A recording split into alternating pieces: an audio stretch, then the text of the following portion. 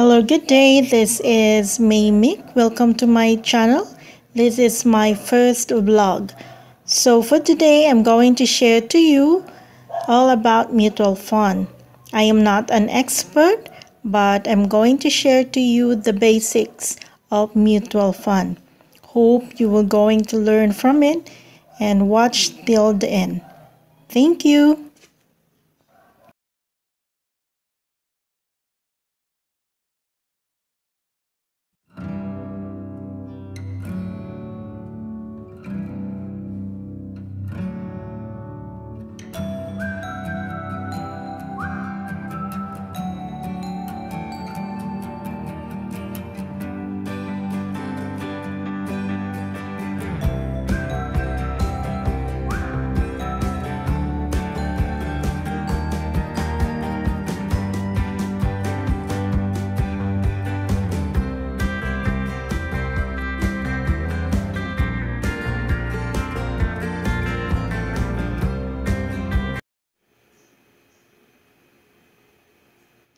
Hello, good morning.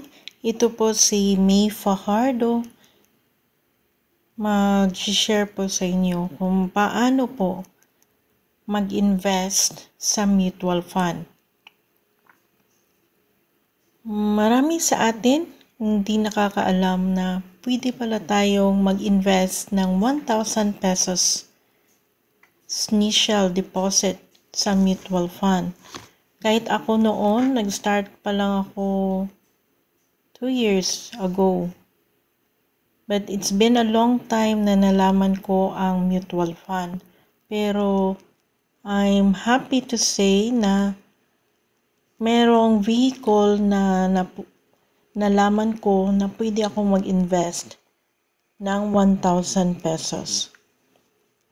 And happy ako, nakilala ko si IMG dahil ang International Marketing Group, yun ang nag-lead sa akin na makapag-invest sa mutual fund.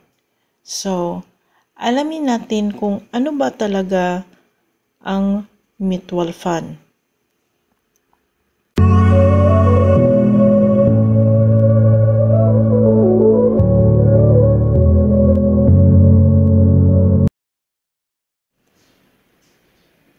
Panoorin natin ang short explanation ni Sir Rex Mendoza, ang CEO ng Rubber Financials, about sa mutual fund.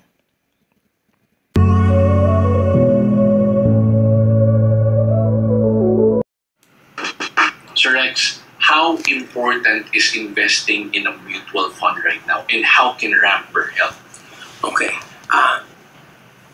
A mutual fund is a great equalizer. Kasi, when we were growing up, especially when I was investing in early times, there is no such thing as a mutual fund. You have to invest in stocks yourself.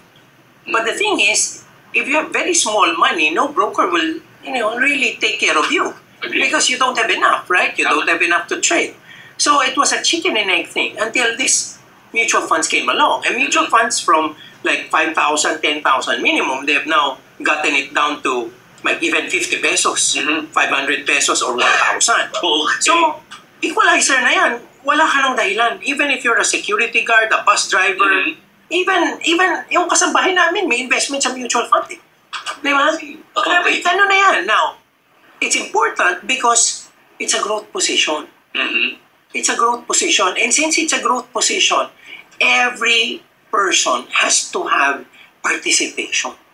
Right? Now, pagpalagay natin, some people are more educated, some people have more capital. Yes, I agree, investing directly in stocks by yourself is okay.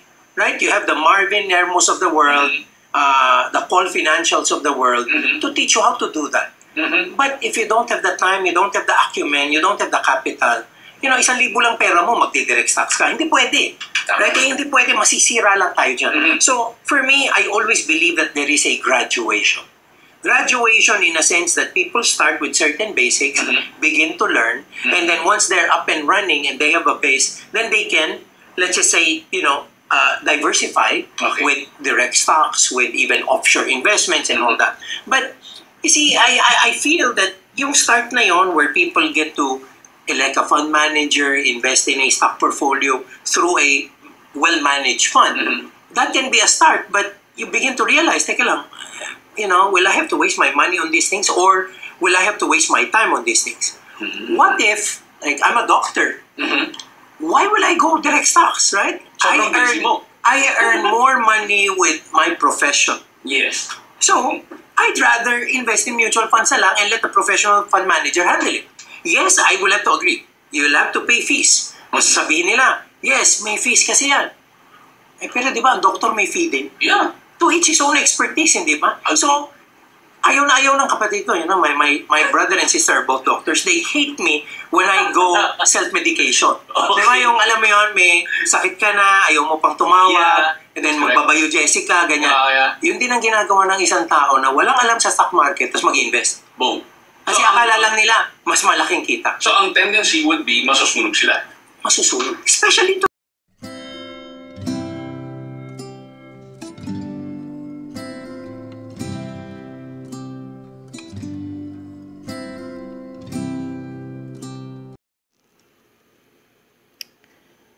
So, ang mutual fund,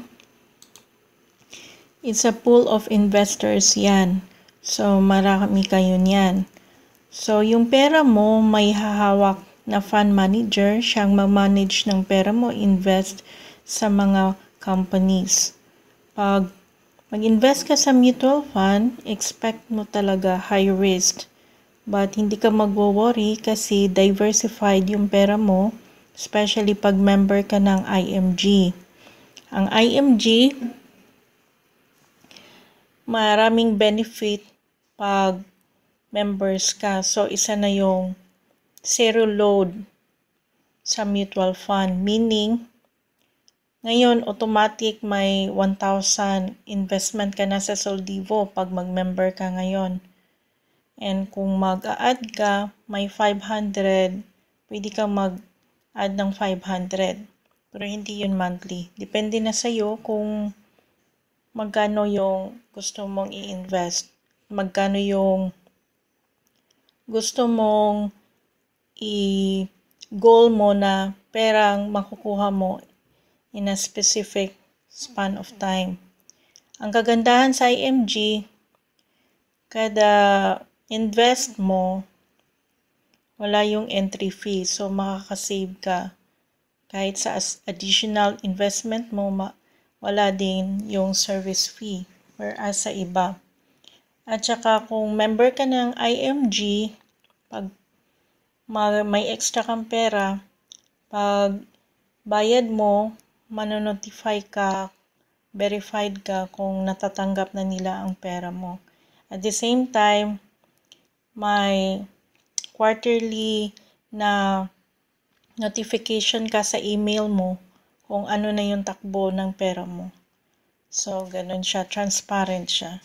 So, it's a great opportunity for you to invest in IMG kasi zero load na siya.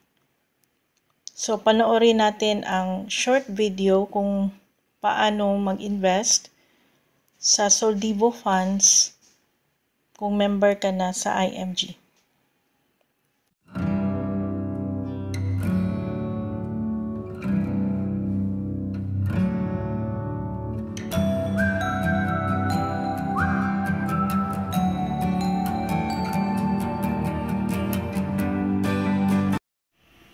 So, ang gagawin mo, i-log on mo lang yung code mo sa IMG doon sa Shell website.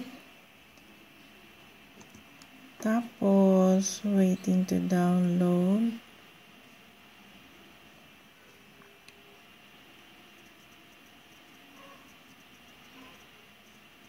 Tapos dito, makikita mo yun na yung pinaka-members page. Yan ang pangalan mo. So, dito sa baba sa dashboard, pwede ka nang mag-click dito kung gusto mo mag-invest sa Soldivo Funds. So, automatic yan.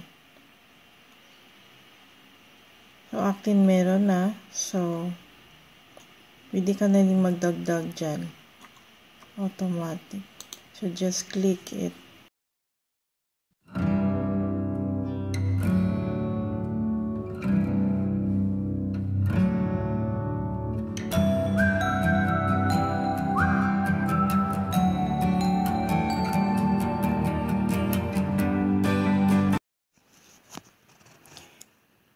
This is just a short video about mutual fund. So, being an IMG member, or maski hindi ka pa member, we have free seminars, webinars online. And pag member ka na, we have lots of workshop online also. So, this is a great opportunity for you to learn about financial education. Isa na nito ang mutual fund. So, this is an encouragement, especially sa mga youth, sa millennials, na they will use their money wisely, spend their money wisely, invest their money wisely. So, the younger age you invest, the bigger the profit you will have in the future, securing your family. So, if you have questions, just message me or click the link below.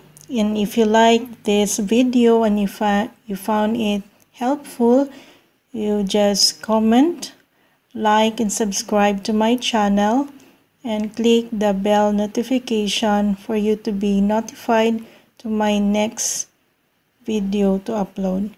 Thank you for watching.